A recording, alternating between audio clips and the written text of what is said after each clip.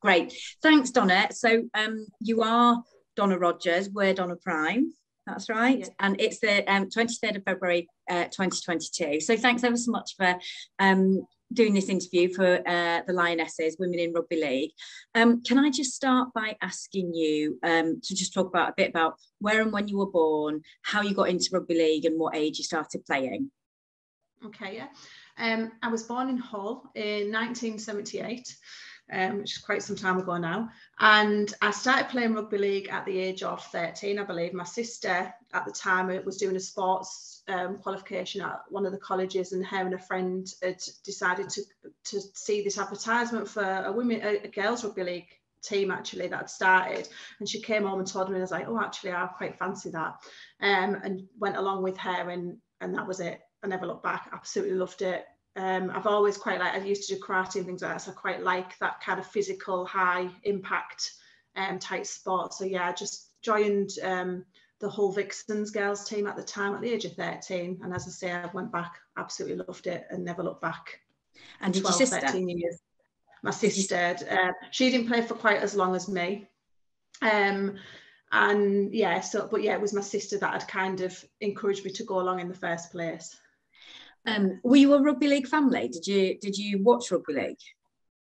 We are a rugby league family. My family support Hull FC, and I never used to go to many matches. My family didn't have a great deal of money, so it was quite a cost for things like that. But I've got a family who are there at every single match, like really strong fans. And actually, we have some family that are Hull KR fans as well. So yeah, I was more familiar with rugby league than I ever was with rugby union, and I still don't really get rugby union now in terms of never been around it and watched that. But yeah, I don't watch it so much now, but yeah. And what was it like playing at that age, and how could you talk me through kind of your time at Hull Vixens and then how that led up into playing for GB? I actually was part of two teams. I've joined Hull Vixens initially as a girls team, and for me, I'm quite a sporty person and naturally flourish within a sporting environment, and I don't mean that in a bigoted way, but I just naturally pick up sport quite quickly. So I did loads of sports from being really young, and I coached like at karate from a young age and things like that as well. So as soon as I did the training, I picked it up, I think, quite well. And I actually joined, so I played for the girls team, but I actually got invited to play for the women's team at quite a young age as well. So I'd only been playing for the girls team, I think, a year or so before I was invited to then play for the women's team. And I used to just love it. I used to love the adrenaline rush. I used to love the physicality of the sport, the speed, how exhausted you was at the end of it. And just the team aspect. Now I'm quite introverted. I've developed that over the years, but when I was at 13 years old, I was very introverted, very shy, and probably quite awkward if you ask some of my people I played with back then. And actually rugby really brought me out of my shell, and it was the one place that I was at my most confident was on that rugby field, and it was like I was a different character. I just came alive, and the energy. And I have asthma, and I always remember some games thinking, I don't even know I've survived this match, like having to spray my asthma spray on several times through the game. But I just loved it. I loved tackling. I was quite good at tackling, and I wasn't fearful of getting in there and getting stuck in and being involved in that kind of aspect. And I also liked, I was a captain for a couple of years. I won several awards in terms of player, the different awards that you get on an annual basis. I didn't win them every year. So I was captain through. After a few years, and I'm not familiar with timeframes, Vixens, a couple of members moved from Vixens to form a team called Hull Dockers women's team. And I was East Yorkshire based, and Vixens were based in North Hull, Cottingham kind of area. Mm-hmm. So it just made sense. Hull Dockers was on my doorstep. So I kind of, and I kind of followed the coach and Anne Thompson at the time and went and joined that team. And I just progressed. I continued to play where I could help out. I would. I played for Yorkshire as well. And then I think at the age of 17, I went for trials for Great Britain at the time. And I was selected. I can't remember the time period. I was selected for the training squad. And I think it was under coach, is it Ian Harrison? Something like that. So I was under him as the training squad. But I didn't get selected to tour Australia at the time based on age. And in all honesty, at the time I was gutted, but now I think back, actually I wouldn't have been ready, I wouldn't have been mature enough and brave enough to go out on my own at 17, 18 to Australia with a group of women that I didn't really know that well. So I definitely think that was the right decision, but it still led me into that taste for that international status and that position. And it was all for me about being proud of my performance and being driven and wanting to be the best I can in terms of that standard of performance and play, I guess. I did like some of the recognition that you got off family and friends, and within Hull I was recognised from some local teams in terms of supporting some men. I had a cousin who played rugby. I used to go help coach his rugby team. He was a little bit younger than me, so I used to go help coach them and things like that. So yeah, I just loved everything about it. Yeah, that's amazing. Just staying alive. So I don't know if that's enough. Oh yeah. So were you still at school at this point? So when did you leave school? Yeah, I was at school when I started playing rugby. Yeah. And then I left school at 15 and 16, went to college, and then I didn't do university because I wasn't I didn't feel academic, so I kind of did vocational training and then progressed that way in terms of my career. So and I did playing all that time when you were still studying. Yeah. And I actually went and did beauty therapy, funny enough. And I remember there being an article in the Hull Daily Mail around when I'd been selected for the Great Britain training squad. We've got this beauty therapy rugby playing girl. And I always remember turning up to my lectures at Hull College with bruises on my neck and things like that. And people saying, what on earth is going on? This isn't like a typical beauty therapy, like stigma that how you should look. I was like, oh, no, but it was breaking the stereotype. And it was I actually wanted to do sports massage. I wanted to get into a kind of a sports career. So I'd looked at media initially and I didn't like that at all. So then I went to do the massage side, but I did the beauty and I love that. And I've got a sports massage qualification and things as well through all of that. So did playing take up a lot of your time at this point? It used to take up, it didn't in a degree, because I think with any club you train, I think we used to train twice a week, a couple of hours on a night, and then your Sunday would be gone, or most of it, depending if you were playing, if you were away, then that was worse. And then occasionally it would be a weekend if you were playing in Barrow on Furness, somewhere like that, where you've got you can't get there and back in a day, and so we used to stay over. So it wasn't massive. When it became more Yorkshire and Great Britain, then it was substantially more training, because you had all of the elitist training to go along that in terms of the gym aspect, the muscular toning and building and all of that type of stuff. So that became a little bit more difficult, and more time consuming alongside a job or higher education or whatever that was. Definitely. And so how did can you tell me about, so you didn't get into the squad to tour for so that would be the late 1990s, wouldn't it? So then maybe one of the first or the second tours. Okay. And then, so can you tell me about when you got the next time, kind of when you did get your call up, have you? So I think, I can't remember 100% what happened between the first one. I can't remember if it was, I tried for the tour, because I think some of them is 4 years, and then I think there's been shorter periods, depending if it's been in Australia or in Great Britain, or England as it's now called, isn't it?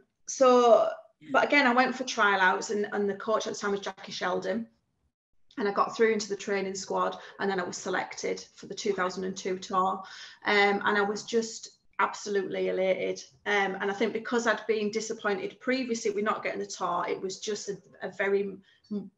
it was just a different kind of feeling, and I guess the emotional achievement attached with that, and the excitement and everything. And then I think I got a bit fearful in terms of, oh my goodness, what does this actually mean? I've now got to go. I'd never been abroad. I'd never been on an aeroplane. My first aeroplane flight was to Australia.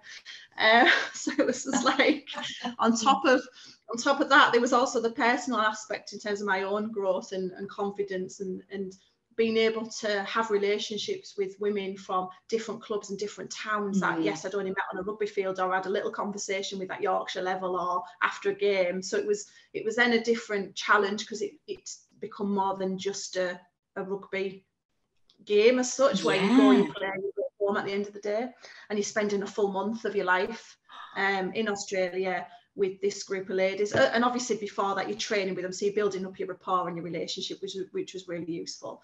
But yeah, Jackie Sheldon was amazing. We had a really good squad, absolutely loved it.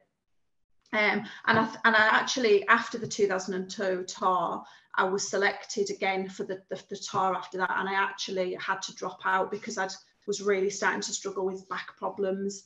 And so I had to withdraw for personal health reasons, yeah. And I was gutted because I never really wanted to, but I just had to make the decision that, and I still struggle with neck and back now, actually, have to make the decision that if I go play at this level, what's going to be the impact on that physically? Yeah. So yeah. So what was it like when you got to Australia? What was, what did it consist of in terms of how many games you played and how you played and what you felt?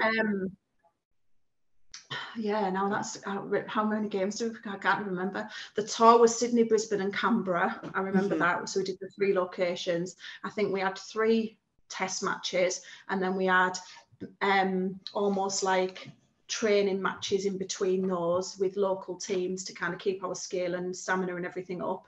I always remember going, we were given very strict instructions about things like hydration and keeping well and healthy, and we had to take echinacea tablets and vitamin C and drink certain amounts of water every day, and we'd been measured weight-wise before and after a match to see how much hydration we need to keep on top of to keep us healthy, because obviously it's a very different climate and weather than what we're used to in England. So I just always remember them, and we stayed in, I think it was a Formula One motel the first time, which was that Brisbane? No, I can't even remember which one it was, maybe Sydney. That was on the outskirts, and that we played a match just opposite the road from that, so we had to walk from our hotel across the road and just to the game. And yeah, it was, so I think for me personally, I played predominantly winger. They were looking at me at one point to move into potentially the hooker position. But I played more winger. My role within my local teams was standoff or half-backs type positions or loose forward. So yeah, winger centre type positions. And I just always remember, like, I'd played in front of at stadiums and in front of crowds before, because we'd had the opportunity to at Yorkshire and other teams, certainly like cup matches, to play at some of the men's stadiums. So that was always quite rewarding, I think, and seeing that. But crowd out there was just totally different. It was bigger, it was noisier, it was a group of British women in an Australian crowd, so we were getting held abuse and all sorts at us from the sidelines. But it wasn't fearful, it was just kind of part of that experience. And yeah, it was just really good, really good. So much bigger crowds than you would have got at home, do you think? I think so, in certain aspects, yeah, definitely. And I think I can't remember whether we won or not. We didn't win the series in 2002. We won one of the 3 test matches. I think we won all of the interim matches, the training matches. I remember going out and training, and I think the first week, because the ground was just rock hard, it was so tough and not necessarily covered in grass in places where we're training. And I think at one point my legs were just covered in absolute grazes from where my shorts ended and where my socks began, both legs covered, bruises, grazes. And I think most of us was like that. Yeah, when you're putting your rugby kit on and the feeling of that Great Britain shirt coming over your back and standing there singing the national anthem was just absolutely amazing. It was such an emotional, mixed emotional feeling, because it's that proud, but then I'm representing my country. But then such a shame, because in the opposite side of that, we didn't have much family and friends out there with us, because obviously it was such a substantial cost. And we had to raise quite a lot of money ourselves individually to get there as well. We all had to raise, I think it was £1,000 we all had to raise each. How did you do that? Through through sponsorship, through running like quiz nights and things like that. It was really hard, really tough challenge, because you're asking the same people over and over again. I'd do like knock on doors of companies to see if they could donate raffle prizes, local shops and things like that. I got sponsored off a local Chinese company, but it was like £100 or something like that, £50, £100. So just lots of little things. And actually I was really fortunate because my family, as I said earlier, didn't have a lot of money. My mum's disabled, so didn't work. My dad was a carer, so couldn't work, and there was 4 of us, so we didn't have a substantial amount of money. And I was really fortunate that a friend was able to help me out in order so that I didn't miss out on that place financially, and a debt that I'll always kind of appreciate in her. Yeah. Oh my gosh, that's amazing. And how did that feel in terms of, like, you know, looking at the men? Presumably they weren't, did they have to, they weren't paying for their own I wouldn't have thought so. And it's funny because I thought that when we were out there, and I always remember thinking and having conversations with people like, what do the men actually do? Because the women had to raise substantial funds, and that was £1,000 per 22 to 30 of us, plus all of the additional costs for kit and everything. It all had to come from grants or funding or sponsorship or whatever. And the Great British team and the people, the coaches, the people working in the background did all of that for us. A massive amount of work that goes unseen. So it's great that we're recognising the women who played the game, but then there's also the recognition for those that actually made it happen. Because without those doing that, we would never have got to Australia. We'd never have done those tours. And it is disappointing. And actually, when we were in Australia, our Great British men were also out there, but they wouldn't meet us. They wouldn't. We never got the opportunity to meet them. And I always remember being really disappointed by that, because I just thought that really shows the difference between the men and the women game, and whether it was egotistical or whether it was just they wanted them to focus on their gameplay, not be distracted, or whatever the reasons. I'm sure it's plausible. It's just such a shame when you're looking at 2 teams representing Great Britain in the same sport, and we couldn't even come together for a meeting just to say hi. And it's just sad. It's really sad. And hopefully that's not the case now, because actually on a local level, that definitely wasn't the situation. And that not what I experienced from the male team locally. And I'm in terms of Hull FC and Hull KR were often quite supportive of the women's game. Oh, that's really positive. Yes. And it wasn't like I knew some of the male players personally and built relationships. So if you saw them on a night out, they were always interested to ask how you were getting on and how the game was going and what you were doing and things like that. So it was just a shame that at that national level it wasn't reciprocated. Well, this is part of Julia's thing really about getting people like Jackie recognised and stuff, because it's amazing what's gone on and the experiences that people have had. Can I ask you what your mum and dad and your siblings thought about and felt about you going to Australia and playing for GB? As you can imagine, they were super proud and still are. And I've still got family members now that aunties and uncles that I don't see very regularly. When I do, they're always saying, oh, this was our rugby player. She played for Great Britain, and still like sing and dance around it and just love it and have that proudness for it. And it's a shame that I'm not in the game anymore and I'm out of it, because I do miss it. But yeah, they were immensely proud. I don't know this for certain, but I imagine my mum and dad felt concerned in terms of what that would mean. They wanted me to go, they wanted me to do it. They were immensely proud of me. They saw how I loved it and how I thrived and how I came alive in that field. They come and watch when they could. It was difficult for my mum being in a wheelchair because she couldn't get to many games and things like that. But I guess from a financial perspective, the pressure for them potentially on could they support me to get there, and I guess I don't know, they've never said that, but I do wonder, being a parent now, how that must have felt back then when I had to borrow money off a friend to be able to go because my job didn't pay enough and my family couldn't support it. And obviously that's just that. But in terms of when we lost in Australia and we lost the last game, so we didn't win the test match, it was my mum that I rang. It was my mum that I wanted to hear. It was her voice I wanted to say, Mum, we've lost. And I remember I just remember it was like one of the stadiums, on one of the payphones in the stadiums. I was like, got a shower, got changed, did the thing. I said, I need to go with my mum. And I just cried my eyes on the phone. And I just always remember thinking, I was absolutely gutted, but it was her voice that I wanted to hear in terms of that comfort and support. And she was amazing in terms of being supportive, and it's okay, you've still got the achievement, you've all done such an amazing job. Doesn't matter what the end result was. So it was lovely.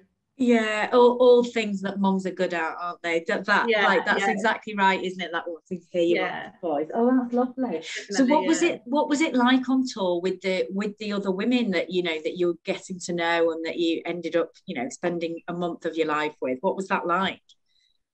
It was really good. It probably helped me personally massively in terms of that social dialogue. I think the group was lovely. I think we all got on fairly well, to be fair. We were often grouped in terms of our accommodation, and I was grouped with some really lovely girls and people who were, for me it was challenging because being an introvert around predominantly extroverted people, and I was quite shy back then, so I didn't necessarily put a voice forward or things like that. It might be slightly different now, but some of the group were quite engaging, like the captain and vice captain. So I think it was Brenda Dorbeck and Lisa McIntosh or Lisa Mack. Yeah. But we just got on so well, and even when we did social activities, we all just came together. We had a laugh. We supported each other. We shared kind of resources. We had similar opinions, but where we disagreed, things we dealt with quite well. We used to do team building activities and things like that, as well as the training and watching the videos of the opposition and mapping out how you're going to attack the game and what's your gameplay and all that type of stuff. So yeah, it was really interesting, very dynamic, very diverse. And I think from, as you like I was saying there, in terms of a personal perspective, when you in an environment with people of such different personalities, that's a challenge on its own, isn't it? And you're then having to adapt and evolve and respond to those personalities while still being respectful and being able to put your own self and not get lost in that. So yeah, it was quite good. So so when you came home, was there any fanfare? Was there any kind of recognition of what you'd achieved and where you'd been and things? I think from my local club there was, but I don't think there was. I don't even have a medal or a trophy or anything like that for it. I don't even have many pictures. I've got the team picture, and I've got the long ones that you get done on the pavilion. I've got that. But in terms of, I can't remember so much about it. So I think you had the local people saying, "Oh, how was it?" and asking you and your family and like your local club. But beyond that, maybe it's an article in the newspaper. I think that was it. It's then kind of forgotten and moved on. So yeah, it's a bit bizarre. Yeah. So did you then go back to playing for Hull? So you carried on? I think I did for a little bit, and then I can't remember in terms of the time frames how long, because after playing for 12 years, so what was that, 13 for 12 years, 25, 26 is that? Yeah. That's when I then stopped playing, and then I stopped playing altogether. Did you, for physical reasons? Physical, but also practical reasons, because I met my husband, who is my husband now, and I met him in Hull, but he was from Redcar, which is where I live now, and he wanted to come home after a couple of years, so I moved up north with him, and there just isn't women's rugby league around here. So it's literally a Yorkshire thing, and that's it, which is such a shame as well. And I did try, there was a women's team in Peterlee as part of the men's rugby union squad. So I went along there for a couple of training sessions, but it was like I was having to travel 50 minutes to get to a training session, and I just thought it's just not practical. And then physically, my back problems started again. So yeah, so I'd played for 12, 13 years. I think I had 1 year out in that process. Right. And I don't know if there's some. I don't watch rugby league massively now on TV, and I don't know if it's because it's that internal thing of I miss it so much, and I haven't necessarily like moved on from that, because I do think as athletes, whatever level you work at, when you quit, it's a massive part of your life gone, and you have to learn how to be a different person, a different individual in terms of behaviourally who you are. And for me, as I said earlier, my confidence and I came alive on that rugby field when I did sports, and I don't have sports in my life now, so it's I've had to really learn how to be a different person and thrive without sport, I guess. Without it. Yeah, that's really interesting. Yeah. I mean, it's such a massive part of your life. And then, to stop that. What do you think kind of was your the best bit about playing, and the best bit about playing for your country, or but just playing in general? I loved considering I was introverted, I loved the team aspect. I loved coming together as a team. I love engaging, working with people and doing something collective and being part of a bigger picture, being part of something not just for me. So I loved that aspect of it, but I loved the adrenaline rush. Absolutely loved tackling. I loved coming off the field and someone saying, oh my God, I was the top tackle count, whatever it was, for so many games, if not most of the games. Wow. At times, not everyone, because we had other people who were very good tacklers as well. And I just used to love coming off and getting that recognition and that appreciation in terms of my own motivation and drive. And I couldn't walk for a week. Some games I couldn't walk for a week. I don't even know how I got out of bed some mornings. You couldn't get in and out of the car. Like to be lifted out, and not recovering from one match to the next physically, still got bruises on top of bruises and things like that. And I always remember, like, in Australia, because I didn't bruise easy back then, and this is really silly, and I was saying about the grazes and stuff, but it was like some of us used to say, oh, what bruises have we got today? Because we didn't bruise easy. So if we'd got a massive bruise, we knew we'd had a tough, hard game. And it was just like little things like that we used to have a conversation about, oh, what bruises have you got?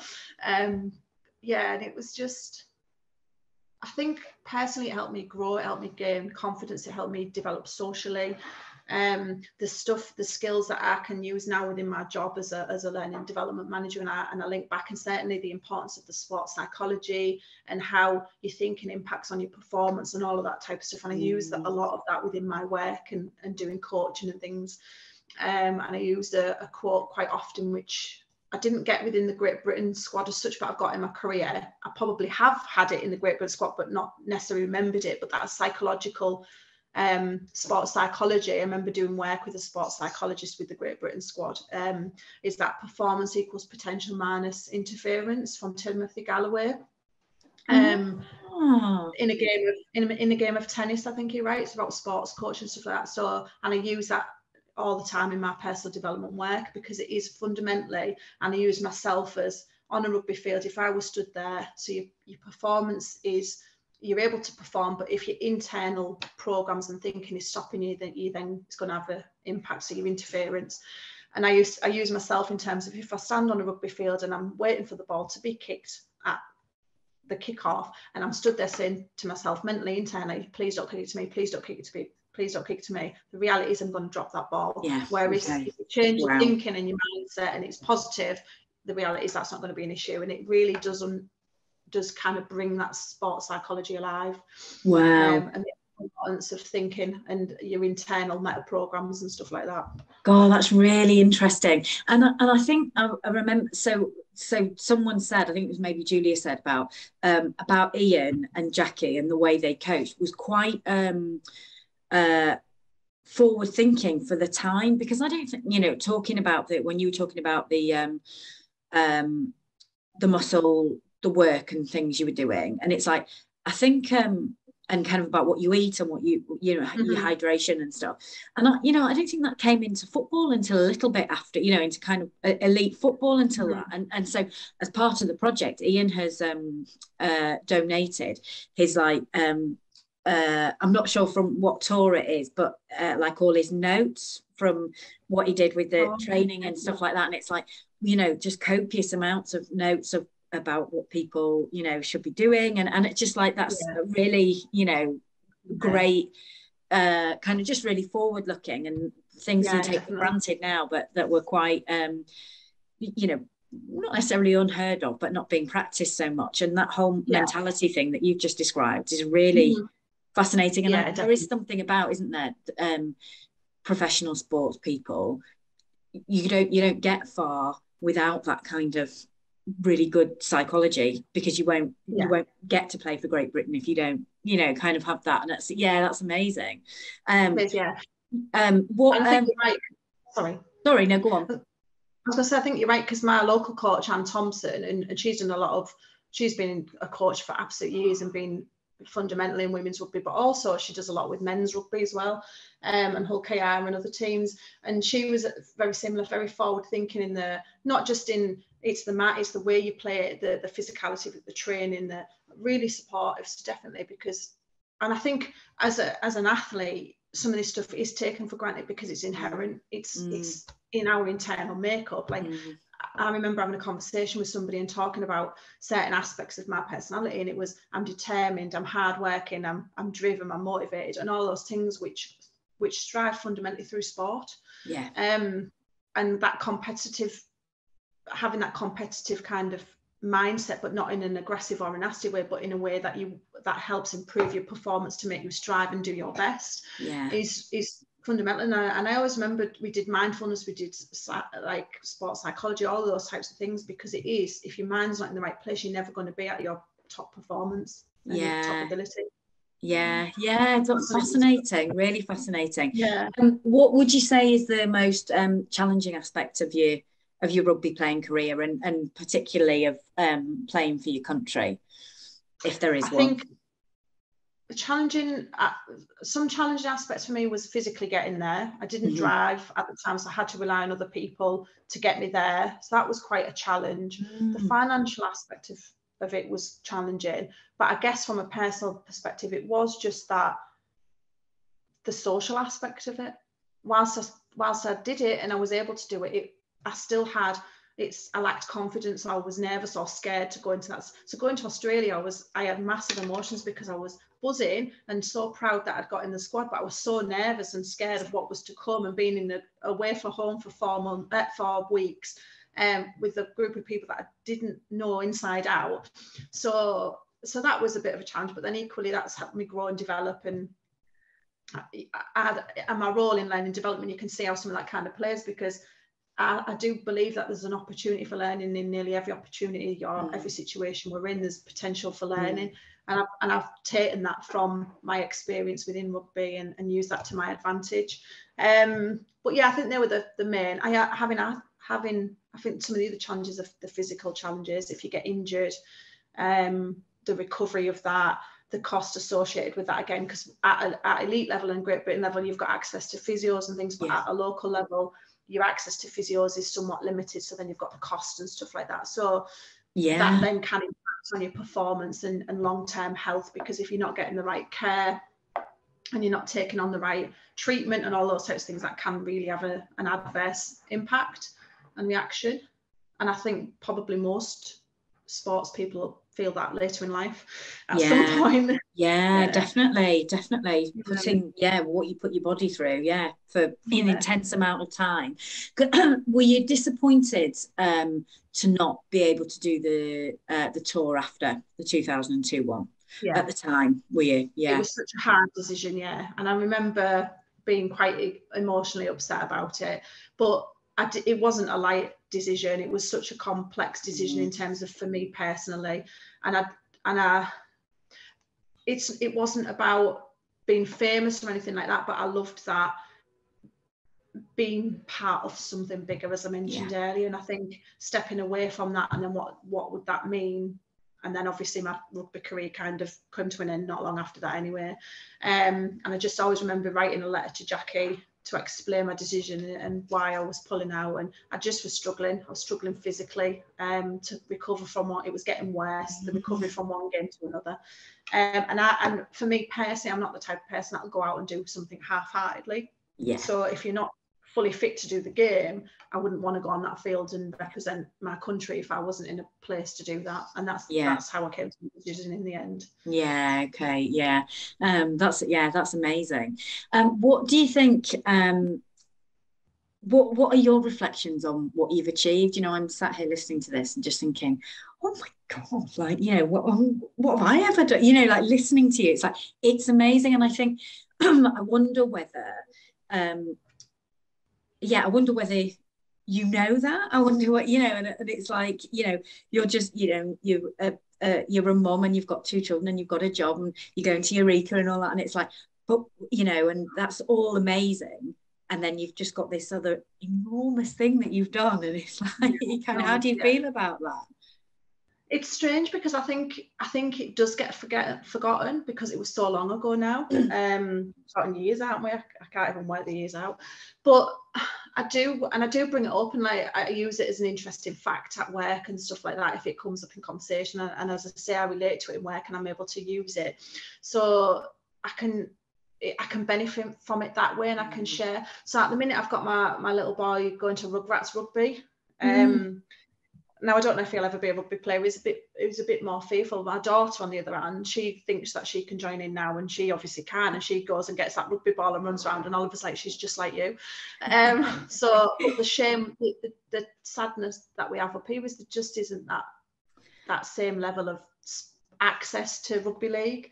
But yeah, I probably do forget about it at times. I know it's there. I love talking about it. I love seeing that women's rugby is now on the TV. That saddens me to a degree, in that we never had that same kind of exposure, and I would have loved to have played on that stage, and I get that recognition on that stage as well. So that not even just for us, but so for the broader community, for what that means for everybody, and so that our families and our friends and also could have experienced and gone through that with us. Because as I said earlier, that was one of the positives. We were in Australia, but one of the downsides was we didn't have our friends and families supporting us, and they couldn't watch us on TV and things like that.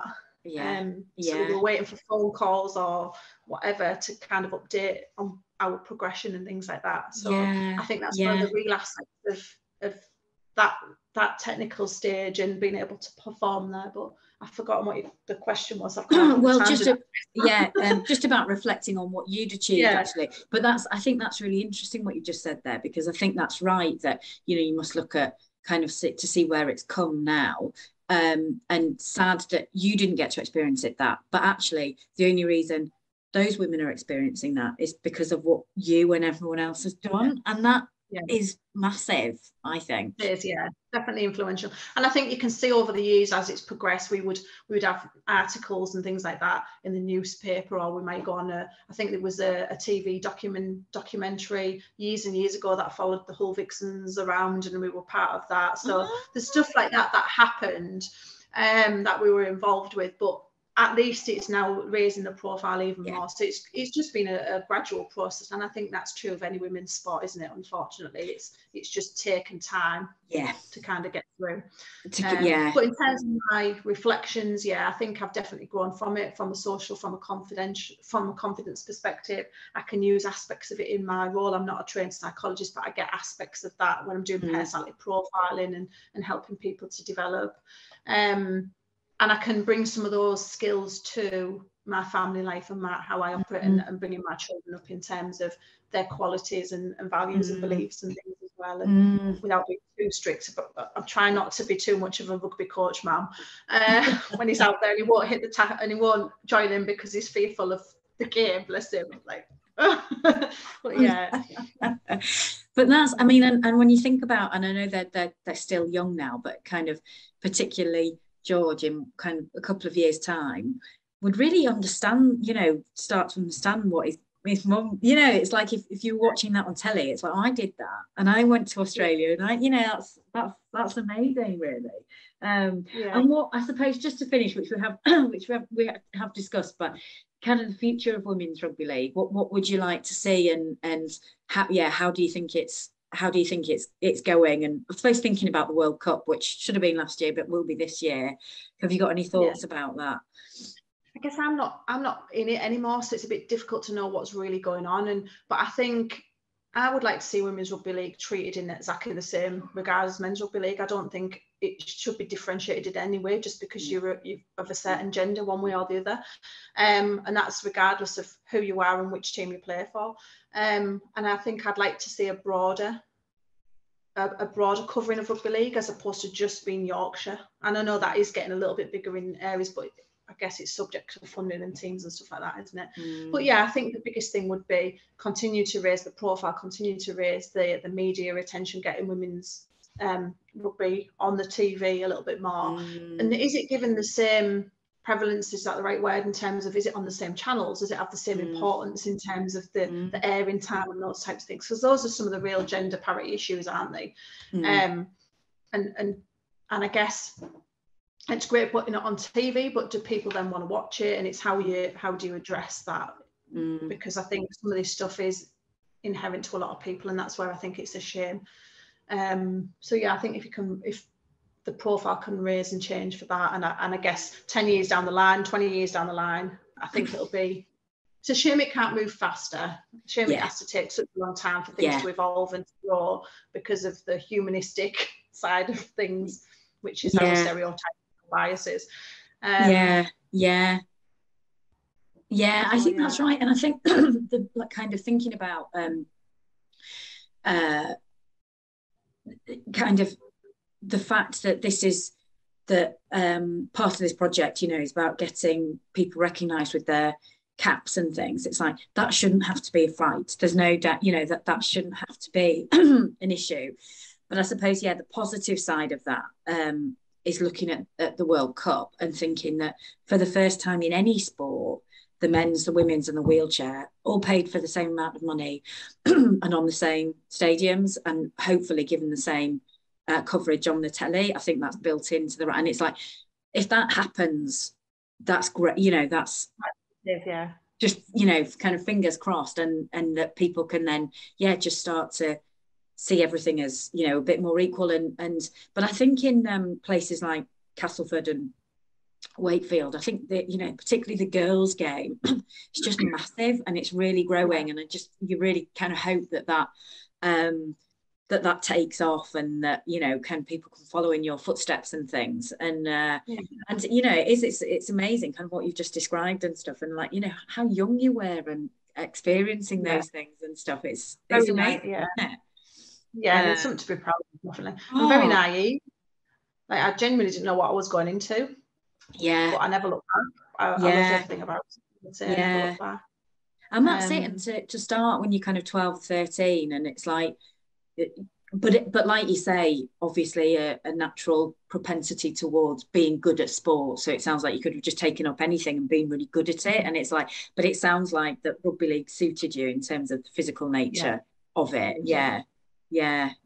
Oh, that's amazing. Have you got anything else that you'd like to share or talk about? I don't think so. I was trying to rack my brain over, like trying to remember things and stuff like that. I don't know how mindsets and things can be changed, because when we were on the 2002 tour, I said to you about we weren't allowed to meet the Great Britain squad, but we did meet the Brisbane Broncos, and I think that shows then the difference in thinking, and I understand that they weren't performing at a elite level at that in terms of international level, so the pressures were different for the Brisbane Broncos compared to the Great Britain men. I understand that, and I understand there's some probably motives around that, but that for me just shows how different the mindset of one group is over the other, because they were quite happy. They took us to a bar, they socialized with us, they like really welcomed us into that group. We got to meet players like Dan Lockyer and people like that, which was just amazing. And I think if that, because I think in terms of the equality, it's got to be integrated more, hasn't it, in terms of, and I don't know if it is, as I say, I'm not involved in it. There isn't women's rugby league around here in terms of where I'm based, but men and women have got to come together more in order to break those barriers. Now we used to play quite a lot of touch rugby games with our men's club. We used to train together and stuff like that, and I do think that type of thing helps, because it's breaking down perceptions fundamentally, isn't it? About the only difference really is that natural physical difference. In that, absolutely, some men are physically stronger than women. Actually, some women are physically stronger than men. And what we played against one woman in Australia that we actually questioned is this, whether it was right or not to do this. I hope this won't go in the interview, but in terms of the evidence, but we actually questioned that person because they just was massive compared to us as a group of women, and they're so much stronger. So it is, and I think if anything more can be done around that and bringing women and men together more in terms of the rugby league, not just at the performance stage of the game, it's a bit beforehand. But that's just me. That's just I think, and possibly because I'm you know, quite aware of it at the moment from various things, I think that is happening. And I think that, you know, the Super League male teams, you know, they've obviously, I think most of them have got a women's team that, and you know, not quite, it's obviously not on par necessarily, but there's definitely big strides towards it. And I feel like the crowds are getting bigger at the women's, and, you know, everyone can see. And, you know, because it's rugby league, and so it's funny, Julia and I have kind of different perceptions of this, I think, because obviously she's been in the game for so long and has seen these struggles and has seen kind of, you know, obviously she was very pioneering and all that. And as an outsider, but I've spent kind of the last 6 years or something in rugby league, I always think of rugby league as quite a sport based historically on equality, kind of from where it, you know, where the origins of the sport, and that just quite a lot more advanced than other main sports. But I think then that's just because that's from what I see, but because I'm not experiencing it.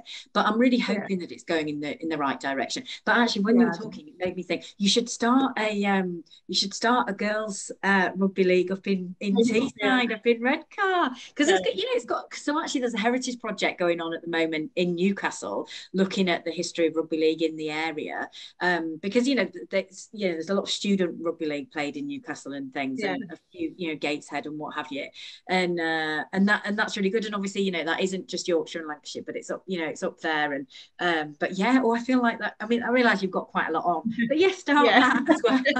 In a few years. Yeah, exactly. But it is, because that's what one of the things I was going to say is, fundamentally, for women's rugby to continue, you've got to have the likes of those Julia Lees and Ian Harrisons and Jackie Sheldons and Anne Thompsons. You've got to still have those people. And I guess if the women that played back then, I don't know how many of us became coaches or became, so I used to do club secretary and things like that, and I used to at the time, but since I've came out of it, I've done nothing with it, because locally there isn't anything there, and there is an element of that, isn't there?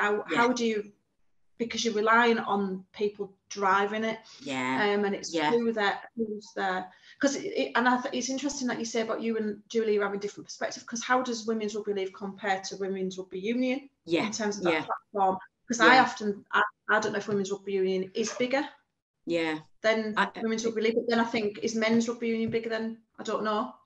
It's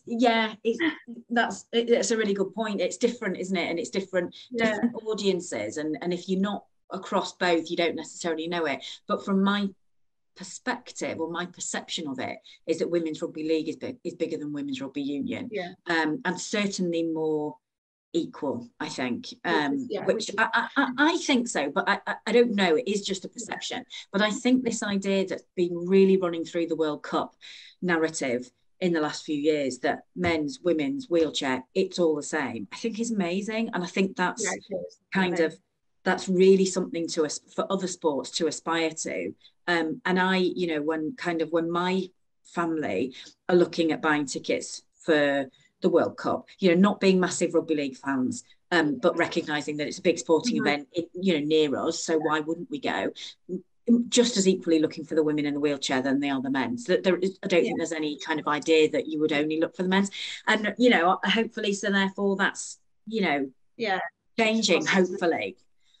And I do think rugby league, regardless of whether it's back in the 80s, I do think the benefit of rugby league is that community. It's not just the rugby community, but the wider community. It does bring communities together. And if you look at the comparison to rugby league and football, you don't get the same hostility at rugby league. You used to do football. You can have two members of a family supporting different teams that conflict at a derby, but they go support the team, but have a laugh and come together and whatnot. And it is just, and I don't know if that's, I don't want to sound fearful of any equality or whatever myself, but I don't know if that's inherent of the Yorkshire traits and characteristics of the people and the personalities within, because it is predominantly came from Yorkshire, hasn't it? But I do think that's where it thrives, is because we have that feel of community from it. And definitely. And I was thinking, when you were talking about when you were playing for Hull Vixens, and that you know, people recognizing you and people were, you know, asking how it was going and stuff. I mean, it is a sport fundamentally in those communities, in those small towns and cities of Yorkshire, Lancashire, and you know, I think it is its biggest selling point, I think, for me, that it belongs to those people and those places. And you're exactly right, you don't even have to like the sport to know that rugby league's a massive part of your community, and to you know, and I think so my side hustle is I do a PhD in I'm looking at how engaging in sporting heritage projects is good for social inclusion. So there's lots of kind of heritage lottery funded projects across Yorkshire and Lancashire that are run by the rugby club, run by the charity of the rugby club, really, that are engaging either older people with dementia, looking at kind of memories of Wigan in the 60s or whatever, or engaging young people in kind of theatre projects but based on Rochdale Hornets or whatever. And it's like the impact of it is massive. And it's like there's these particularly in this Rochdale one, it's like 4 or 5 teenagers who were really into drama, from Rochdale, not massive rugby league fans, but they really understood that rugby league was massive to their community. And it's like what they got out of engaging in this project with old Rochdale players who are now in their 70s and 80s, it's massive. And it's like you don't get that in other sports. It's really specific to rugby league, and I think it's something to be really proud about. I think being part of that rugby league community. And I must admit that's one thing I do miss, because I don't live in Hull anymore. I don't walk down the street and see people from that community that would ask me. I do miss an element of that, definitely. And when I first moved, that was one of the things I really struggled with, was coming out of that kind of community feel and being part of something. That now I'm just me in a new town. I know nobody apart from my husband and his family, and that's it. So that's interesting, isn't it? And that's quite rugby league, isn't it? And I think kind of throughout the generations of playing rugby league, it's like you've gone from kind of the miners and the dockers and the mill workers literally walking past your house on the way to the stadium, and walking with the fans and then having a drink afterwards, because it's just that's what that community is. And I think there's something really special about that that is rugby league, isn't it? But and I think that'll be what will help it will grow, and that'll definitely help the women's side grow more and more. I think so. And actually, I was watching an interview with Lindsay Anfield. Do you know her? So she I'm not familiar. She coaches CAS women now, but she's also a PE teacher, and she was talking about one of the girls coming in and saying that she'd been to watch CAS Tigers at the weekend, and she just assumed it was the men, and she said, "Oh, who's your favourite player?" And she said, "Oh, so and so," and a woman, and she was like delighted that she'd just gone to see the women. There was no, it was just like, that's what I did. I went to see the women, and that's hopefully that'll grow. And it's like, but it is thanks to people like you that did that, and it is pioneering, and I hope so this the project will kind of culminate in an exhibition as well, so you'll all have to come, and George and Emily will have to come, and do you know what I mean? And it's like you'll be and because it's amazing what you've done, and to hear about it from you is, I've loved it. Thank you. It's been great to listen to.